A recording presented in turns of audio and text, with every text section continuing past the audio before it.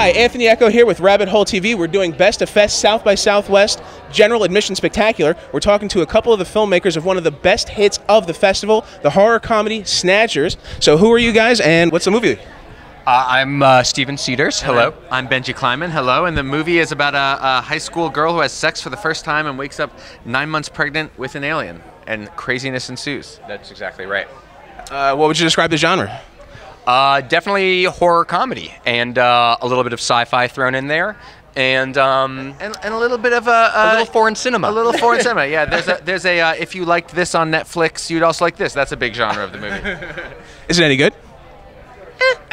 It's okay. Can we swear on this? Huh? Can we swear on this? Absolutely, please. It's fucking spectacular. We truly spent 8 years of our lives working on this movie. Yeah. So there's 16 years of work between just the two of us. And not to mention the whole cast and crew. I had a full head of hair when we started writing this. Yeah. So, but it's been a long time that we've been working on. That's a terrible sentence. We've worked on this movie for a long time. So good, dude. That was so good. It felt really good. Yeah. Who were some of your influences?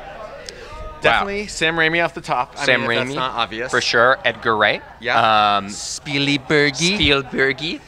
Brian De Palma. Yeah. Big influence. Cronenberg. Sure. And then, yeah. Do we want to say specific movies, or do you just want directors? Whatever you'd like. This actually belongs to you guys. Wow. So a couple other movies that we've just been telling people were big influences are definitely The Fly, the David Cronenberg movie, Men in Black, Cabin in the Woods, Jurassic Park. Huge one. Yeah, for sure. And Mrs. Doubtfire. Mrs. Doubtfire. That's Yeah, really throw it in yeah, there. Yeah. I saw that playing actually at the festival very randomly. What else did we want to talk about? I remember you saying that you guys shot one scene as proof of concept. I'm dying to know which scene was it? It's actually the scene where Sarah gives birth. Spoiler alert: she gives birth. Did we already say what she gives birth to? Yes, an alien. An alien. She gives birth to an alien. The first scene where we meet the alien, where all that happens, was originally a short film. That was a proof of concept for the rest of the movie. That proof of concept actually aired at South by in 2016 as a short film. So full circle, baby. Yeah. Our little alien baby grew up at this festival. And it's terrorizing the festival.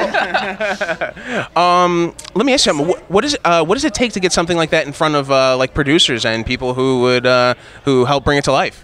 Well, it's a great question, and the reason we made the proof of concept is we had written a feature-length script, and we knew so much in our bones that it was funny and it was cool and it was something that we would want to see, and no one could understand when they would read it. We had a manager, but he was like, no one really got what the tone of it was, and so he encouraged us to shoot one scene from it. He was like, if you guys are confident in what is funny about it, shoot that. So we had saved all of the money, me, Steven, and our writing partner, Scott, and we put all of our money into it and made this. So that was how, once we made something that we felt was good, it was a little easier to get in front of people. Yeah. Nice. Would you want to talk about your kick-ass cast for a second? Absolutely. I'm going to tell a story that I feel like every director tells for their movie, which is that so Mary Neppy plays Sarah Steinberg, the main girl, and then Gabrielle Elise plays her nerdy ex-best friend. And for both roles, we literally hadn't found anyone until the last person who was them, and they blew us away. And they have so much they're such empathetic people. Like, you identify with them so much. And really our script that we wrote with our writing partner Scott Yacyshyn doesn't work without the two of them. They really like grounded it. Like, it was way bigger, and they just really they're so real, and so they really pulled the movie down to earth, and also have whip smart. Well, that's not exactly. Yeah. They have razor sharp wit. Is what I was trying to say. They do. Great comic time. Yeah, they both really understand comedy, and just to piggyback on what Steven's saying, I think where all horror comedy has the chance to go wrong is in being too broad and too silly in a movie that otherwise would be really cool, and so they are the guardians of the tone of this movie, and they did a spectacular job, and we would love them to death. Yes. I have to agree. There was actually a lot of horror stuff. We had Snatchers, we had Us, we had the Pet Sematary remake, and well, actually, frankly, our fucking motel room. To be perfectly honest, a quick story. You guys were giving out Snatchers themed condoms at the Paramount at the first viewing. We've actually been using them to walk around in our motel because it's just that gross. Because you can't use them for fucking apparently. Yeah. Oh yeah. Oh, okay. Yeah. There's a little disclaimer that says you can't use them for sex. I think they're fine. Yeah. The packaging, like, because they're wrapped, but the actual condom themselves do say, "Go ahead, use it for sex." Yeah, I think Warner Brothers is like, no, thank you, don't use it. But I'm thrilled you're using it on your feet. Yeah. That's great. What was co-directing like?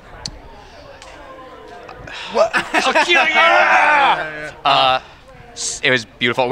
We've known each other since we were in 4th grade, and so from what we hear, there are other teams who are like, one person talks to the actors and one person talks to the camera, and we don't do that. We basically share 99% of our tastes, and then all our disagreements we get out ahead of time, so that on set we're effectively the same person and we give all the same answers. And honestly, I couldn't do it without this guy. He could do it without me. I could not do it without him. We many times we'll just sit there and go, why are you such a good director and I suck? And then the other one goes, no, you're such a good director. So we love each other very much. And we've been doing it together our whole lives, so I don't think we would even know how to do it. That's correct. Apart.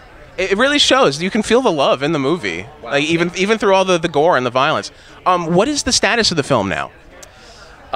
It's complicated. The status is we're looking for distribution. So if anyone wants to distribute our movie, this guy plays Skylar in the movie. He's I gotta go. Great. I gotta we go. love you. We love you. Bye. Are you leaving? Okay, he's leaving. Okay. Really funny guy. Yeah, he was hilarious. He is the best. That's a hard role to make work like that. Yes. He has a thing which is very rare, which is he's incredibly handsome and he's also super duper funny. The worst. Yeah. So we of course hate him because we're like, choose one, man. Yeah. You only get one. I spent my whole life going, it's okay, I'm not handsome, I'm funny. And then he was like, hey, both. Hey, both. Austin Freiberger. His last name is Freiberger. Pretty cool. Yeah. And the first day that our producer picked him up from the airport to shoot the beginning of the movie, he was like, "Can we stop for a burger and fries?" And it was the most beautiful thing that ever happened. Well, we only have one more question, so we won't keep you guys anymore. Do you guys know where we can find some Coke? No.